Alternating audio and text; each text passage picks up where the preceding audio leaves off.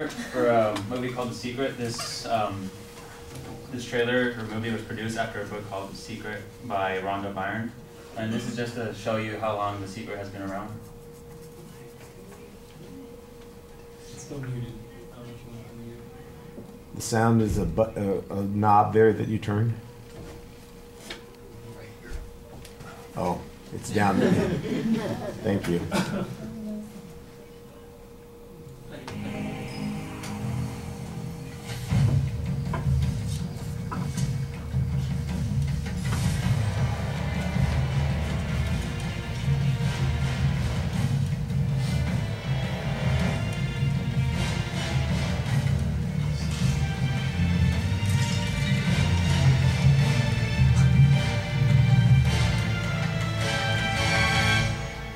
Now the great glimmering of truth can be revealed again. You know, this secret gives you everything you want. Happiness, health, and wealth. You can have, do, or be anything you want.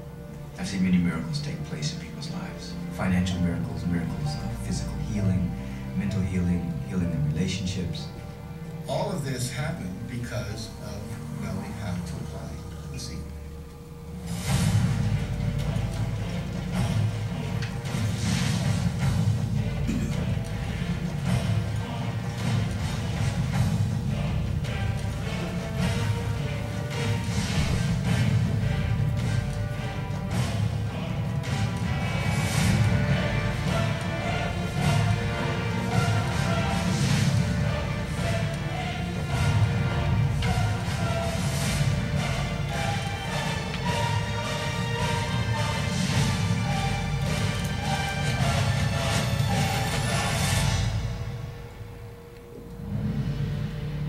This is the great secret of life.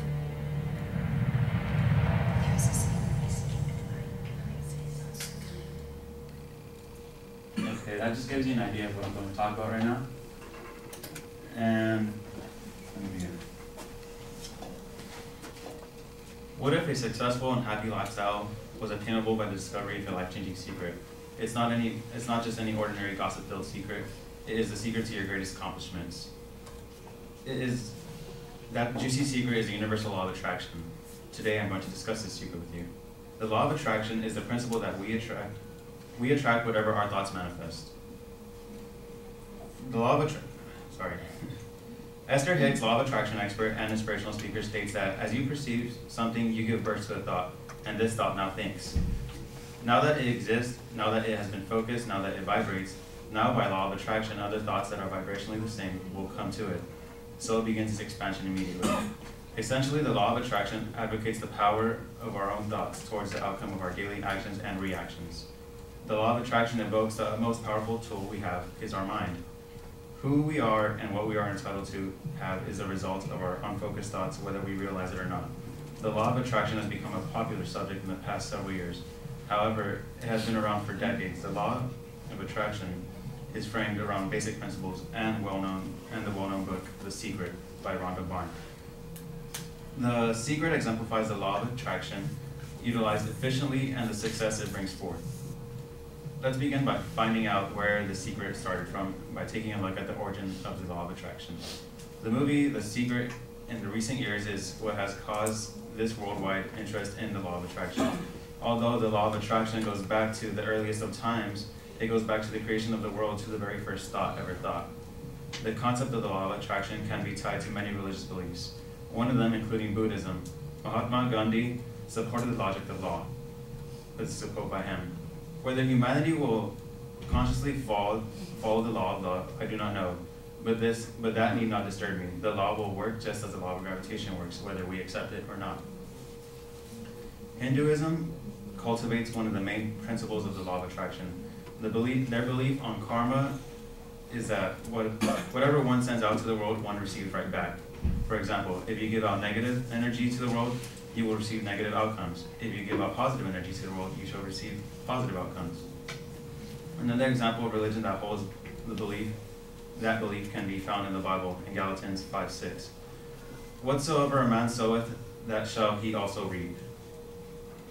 All practically highlighting the point of whatever type of benevolence or coolness you put out to the universe will in some way show the same actions towards you. Although the ideology of the law of attraction has been implemented since earlier times, it wasn't until 1877 when the actual term law of attraction was first used in the esoteric mysteries. As society started to become more inclined to the optimistic perspective of life, the law of attraction became more well known due to an increase in the amount of people that realized our thoughts were one of the most powerful things we individually possess.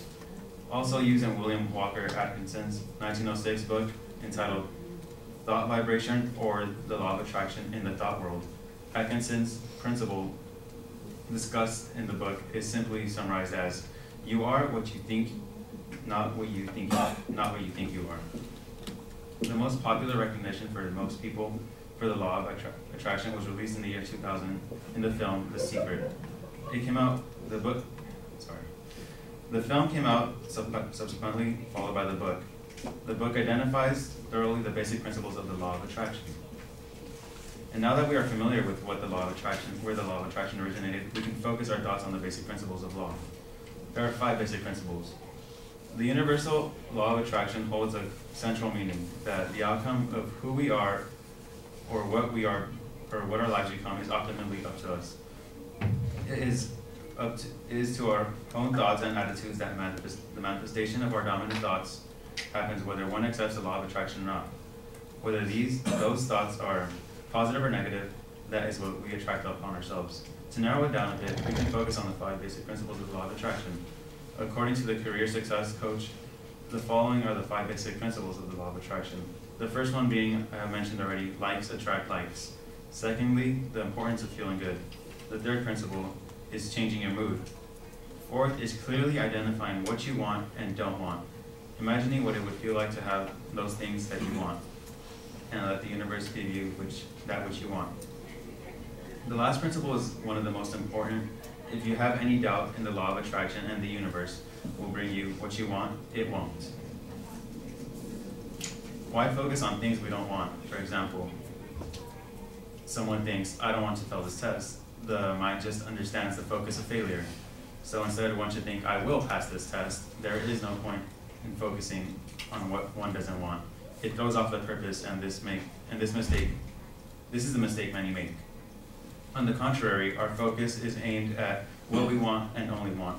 To visualize that what we want is more effective than to waste our thoughts on what we don't want.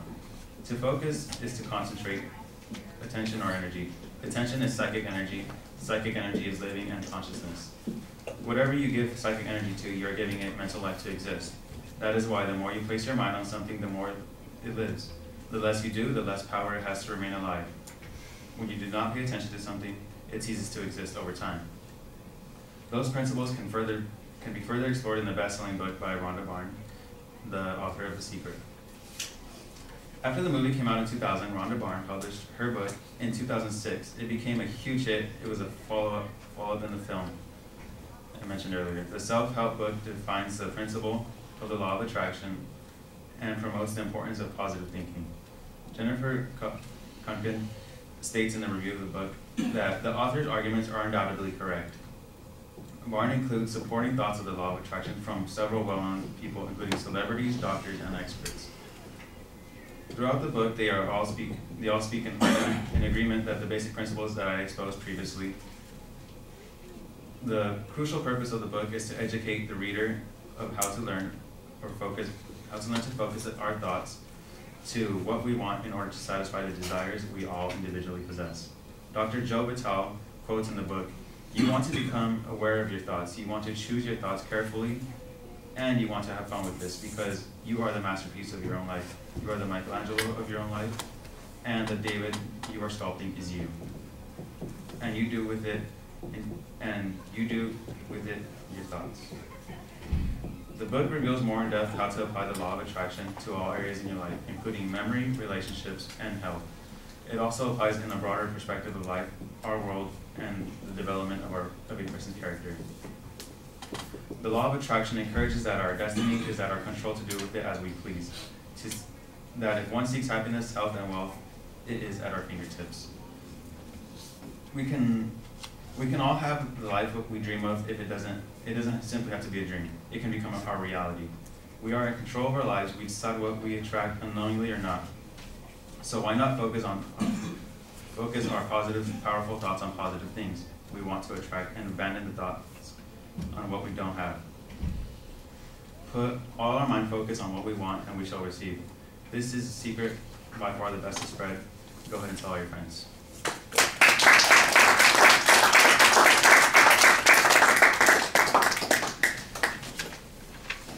Kayla, quickly.